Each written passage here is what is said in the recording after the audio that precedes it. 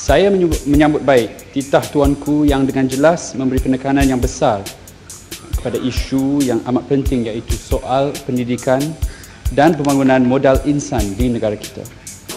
Pada saya, transformasi itu memang diperlukan sebab kalau kita lihat keadaan sistem pendidikan negara kita boleh dikatakan telah merosot apabila kita melihat pada keputusan kajian-kajian seperti kajian PISA, kajian TIMS, iaitu kajian antarabangsa yang dilakukan menguji murid-murid sekolah di negara kita.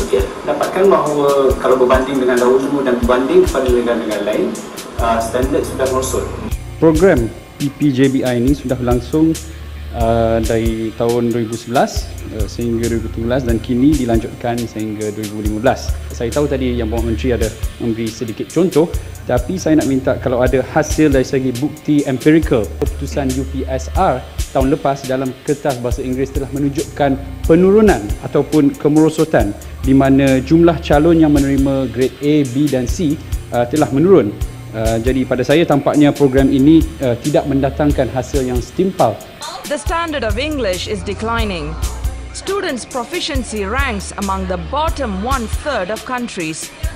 The number of students going into the sciences has plummeted, and the global ranking for local universities keeps dropping. Lambakan siswazah daripada kolej swasta ini berlaku kerana orientasi pengajian tinggi swasta yang berteraskan keuntungan dan mengabaikan kualiti. Jadi PTPTN ini sebenarnya membantu kolej swasta dan bukan mahasiswa. Daripada mempertingkatkan persaingan dan kecemerlangan, sistem ini menggalakkan kronisme dan mediokriti.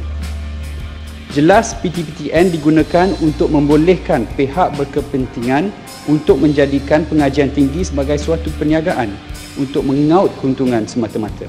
Gagal mematuhi syarat Kementerian Pengajian Tinggi, pendaftaran 60 kolej swasta dibatalkan. Ada di antara kolej terbabit gagal menyediakan pensyarah atau tenaga pengajar yang cukup, selain tidak menyediakan prasarana dan peralatan pembelajaran yang telah ditetapkan.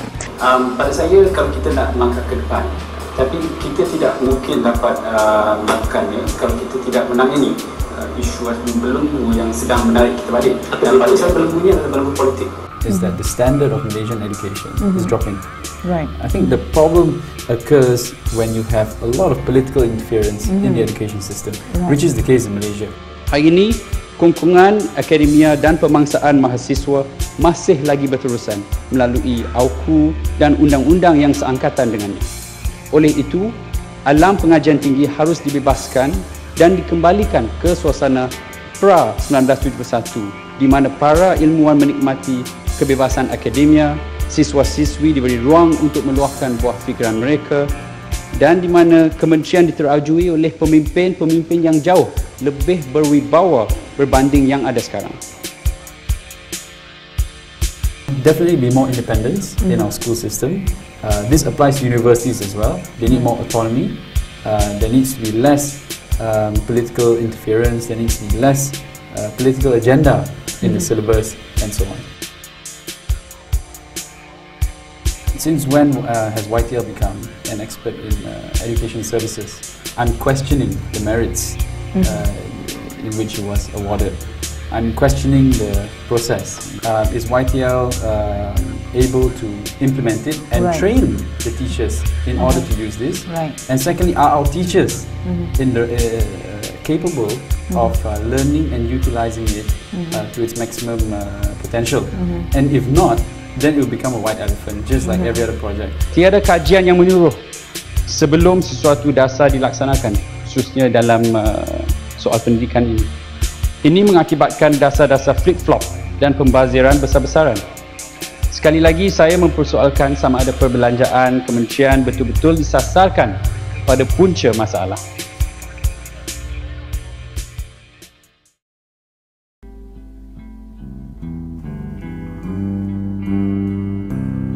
Education either functions as an instrument which is used to facilitate integration of the younger generation into the logic of the present system and bring about conformity, or it becomes the practice of freedom, the means by which men and women deal critically and creatively with reality and discover how to participate in the transformation of their world.